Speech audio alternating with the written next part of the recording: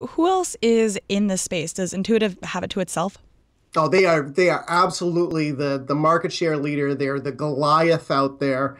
There's some upstarts. We'll talk about them in a second who want to hone in on their territory. But this has been, they've been groundbreaking and controlled this market for the last 16 years. They've got 3,600 of their Da Vinci systems installed throughout the globe, 2,400 here in the U.S. alone.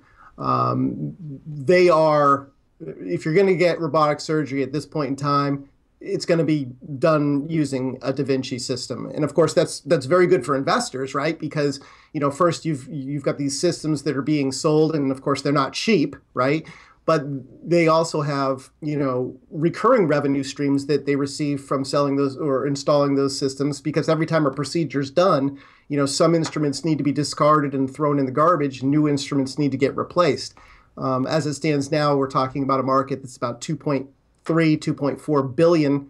And, it could grow, fairly exponentially over the course of the next decade or two. Right. So you've got that razor and blade model that we know is extremely effective. And 70% of their sales right now come from that recurring blade type model, which seems really promising. But you mentioned that there are some upstarts that could threaten them. Yeah, there are a couple different companies. One is really an upstart, and the other is just a deep-pocketed company. But the upstart is a company called TransEnterix, and they are developing something called the SurgiBot. And the SurgiBot is a much lower entry point cost, about a third or of the value, roughly, of the average Da Vinci system. It has not been FDA approved yet. They were supposed to get approval last month. It got pushed back to potentially getting approval this month.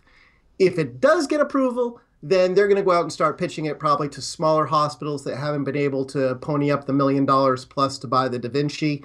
There's some advantages. They claim that they've got a system that provides with better feedback to the doctor, haptic feedback, an articulating camera that could be something that doctors would favor. And you don't have to sit behind a console and be that far removed from the patient. This is a mobile system that theoretically can be moved from operating room to operating room. But again, TransEnterix is a very, very small firm. They don't have a lot of cash on their balance sheet. They're going to launch this thing and basically hope that demand is big enough to be able to, eventually carve away a little bit at a time at Intuitive Surgical's dominance.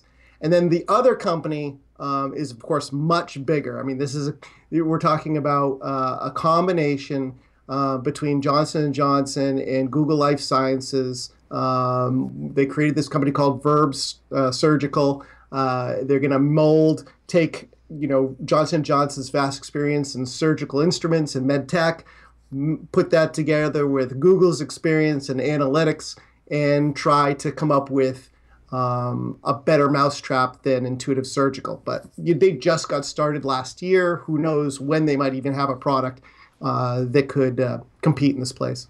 So one final question on this topic. Looking forward, say 3 to 5 years, do you think this is a winner-take-all market? And if so, which of these three ventures would you put money behind? No, I don't think it's winner-take-all. I mean, last year there were 652,000 procedures done via robot. That was about 20% of all the procedures that have been done since the first Da Vinci rolled out 15, 16 years ago. Procedure volume is growing exponentially. It's 12% to 14% a year. And, as it stands right now, Intuitive Surgical thinks that without any further innovation, their target market is more than four times as big as it is today. There's 50 million surgeries that are done in the U.S. every year, 200 million done worldwide. I think that this is a market opportunity that's got a lot of long legs. The way to play it, if you're interested, in my opinion, would be Intuitive Surgical. And then, of course, obviously keep your eye on these other players.